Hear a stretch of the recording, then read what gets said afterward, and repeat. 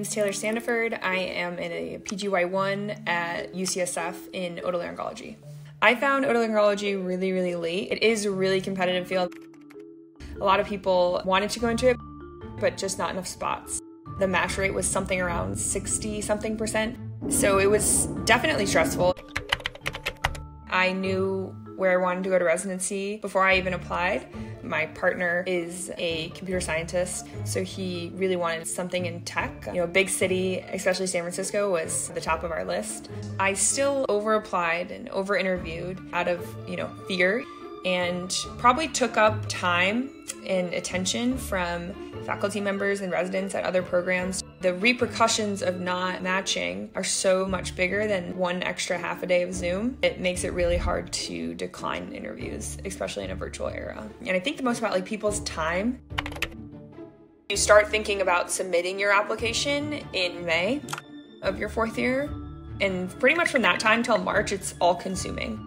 There was a long 9 months of perseverating over my application and not that much time to meaningfully engage in learning. There's a huge opportunity to gain back your fourth year in medical school, and it shouldn't just be a bridge to finding your residency program. It should be a meaningful learning experience.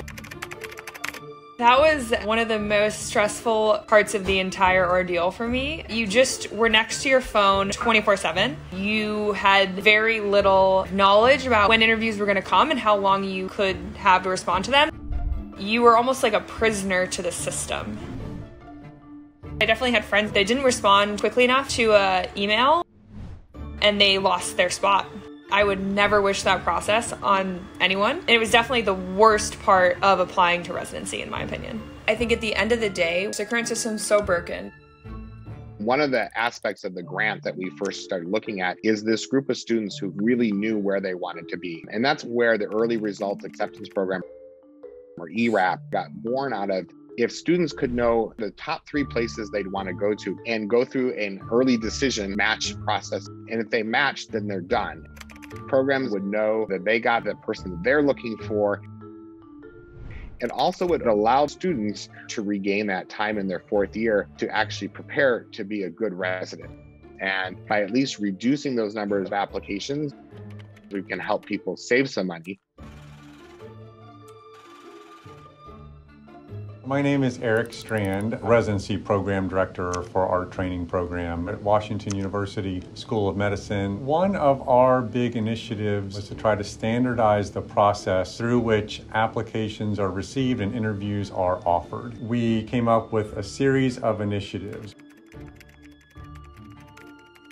One was to release interview invitations on a single day so that students could then plan accordingly. Along with that, we encourage people to give a minimum time frame for students to respond. So a student knows that if I invite you for an interview today, you have 48 hours to accept that interview. To also get programs to commit to only offering the number of slots that they have available. And then the final one was following up with the students to let them know their final status. So if they haven't been invited, just tell them they haven't been invited so that student can make other decisions based on the programs they've heard from. I just want to underscore how much these changes would improve the mental health of applicants. The whole process is stressful enough, and so I hope that together we can make it a little bit better.